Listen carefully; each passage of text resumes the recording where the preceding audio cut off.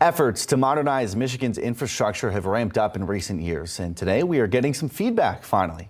The American Society of Civil Engineers presented Michigan's infrastructure report card in Lansing, and overall the state received a C-. These grades should be unacceptable to every Michigan citizen. Keep in mind, even with the infusion of federal infrastructure dollars and the governor's bonding program, we still have a significant underinvestment problem here in Michigan.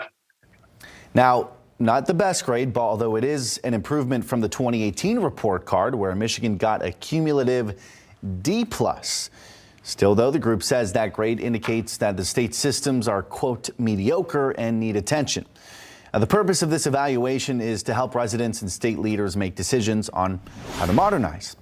The report card looks at 14 different categories, including roads, dams, schools, energy, and a lot more than that. It's all listed right there. Now, the report credits major state and federal funding for the better grade, naming programs like Whitmer's Rebuilding Michigan Plan and Biden's bipartisan infrastructure law. These grades should be unacceptable to every Michigan citizen.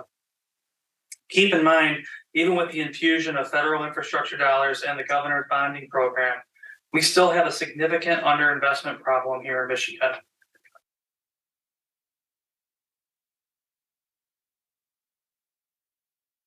Now, there is some good news here. Of the 14 categories, 7 of them were higher than the national average.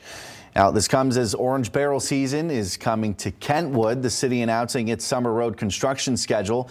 The nearly $10 million reconstruction, resurfacing, and maintenance program was approved by the City Commission. It includes improvements of more than 27 miles of road. Work is expected to start this month and end in October. Planned projects include reconstructing 52nd Avenue Southeast and Meadow Lane Drive Southeast, as well as other preventative work all throughout the city, like street marking and patching. And message boards on major streets will give advance notice of when closures are going to start, so look out for that.